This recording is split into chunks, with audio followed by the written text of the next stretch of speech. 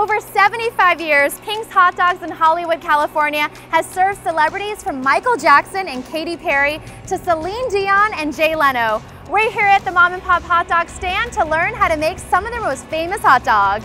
Join us on Get the Dish.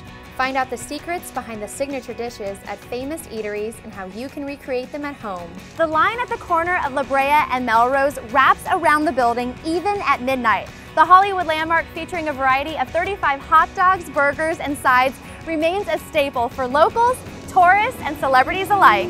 I'm here with Richard Pink, who's going to show us how to make the dog that started it all. Brandy, we are so thrilled you are here. Have you been to Pink's before? Oh yeah, I've been to Pink's. I love it, but I'm usually over there in line just salivating. So I'm going to show you how to make the Pink's famous chili dog that started it all 75 years ago. Wow, all right, put me to work. Okay, let's go do it. We're going to start with a steaming, very tasty bun. Oh yeah. Oh, you can just sort of smell the bread. Ready? Yeah. Here it goes. Whoa. Okay, grab one of those 9-inch hot dogs, turn it, that's the right way because we like it to smile. Smile. That's right.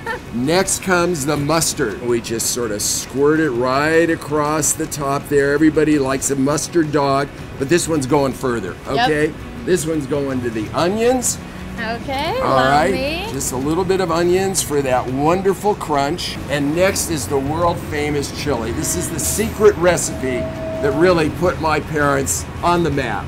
So I'm gonna put it on here, just enough to give it the right chili taste, and a little bit more because everybody wants more chili. They just love our chili. And then finally, to top it off, a little bit of cheddar cheese just across the top. And then by the time you get to your seat, this cheese will be melted. And it is just awesome. Pink sells over 2,000 hot dogs every single day. What's the next hot dog we're gonna make? Oh, we're gonna try the Millennium Dog. Now, how did you come up with the Millennium Dog? Well, you know, when 2000 came around, we said we gotta create a dog for the new century. And we need something really big because it's gonna be a great 100 years. And so we came up with the Millennium Dog, which is a 12-inch jalapeno dog. It is so good, and nobody else has this hot dog. All right, I can spot the jalapeno dog right there. Whoa, so go for that. This is huge. Layer it in there. Oh, and you can see the green from the jalapenos. Oh yeah, it's a lot of jalapenos. Whoa. Next, chili. Chili gets layered across. A little bit of crunchy lettuce. Next is the tomatoes. Oh, and next is my favorite part. That's right. The guacamole, right? Fabulous guacamole. Oh, yeah. We make it here every day. Good thing I go to the gym because my arm is getting a workout. And then the next, onions? Grilled onions. Yeah. Right on top. And we top all that off with 3 slices of bacon. Oh my gosh. And that's the Millennium Dog. Whoa, you guys were starting food trends before they even existed. Okay, so how did you guys come up with the Lord of the Rings dog? Well, it all started with the Mulholland Drive dog. That movie was partially filmed at Pink's, and we had a hot dog on the menu, and it was fabulous. We all of a sudden named it the Mulholland Drive dog, and everybody started ordering it. Everyone wanted it. Well, because this is Hollywood. We gotta, you know, have a tribute to the movies of Hollywood. So the next one we created was the Lord of the Rings, because we got these great onion rings. We got to figure out how to do this. Again, we start with our wonderful steamy bun. Reach in for that 9-inch stretch hot dog. Okay, that is perfect. Now this one is fairly simple. Let's go down to the onion rings. I'll pick up the dog. And I'm going to put the rings on the hot dog. Next, our famous barbecue sauce. It is so yummy.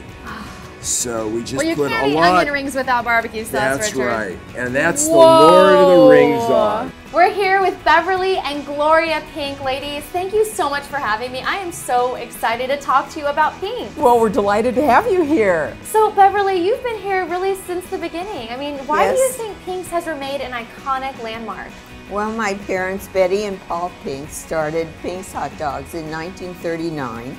They started with a little push cart, and in 1939, of course, it was Depression time. So it was a bad time, and they decided to start a hot dog stand because, you know, everyone has to eat. Gloria, what has been one of your favorite memories here at Pink's? You know, originally, people would tack up their picture on the wall in hopes of being discovered, and maybe that's all they could afford. Yeah. And then after they made it big, they continued to come here. I mean, we say People come to Pink's in everything from pickups to limousines. Even Escalades. Now tell me about when the Secret Service showed up. The Secret Service showed up. Of course, we didn't know they were Secret Service because they were wearing Tommy Bahama shirts and flip-flops, and we thought they were customers.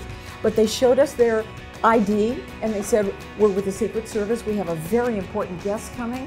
And sure enough, 30 minutes later, Michelle Obama and her daughter showed up. It was unbelievable. All right, ladies, I gotta try this. It's a soft bun. It's got the crunch of the onions and the chili, not too sweet, not too spicy. Shredded cheese on top just tops it off. Oh my gosh, this hot dog is delicious. Ladies, thanks so much for having us. Thank you for coming to Pink's. And thank you for watching. I'm Brandy, and we'll see you next time we get the dish on Pop Sugar.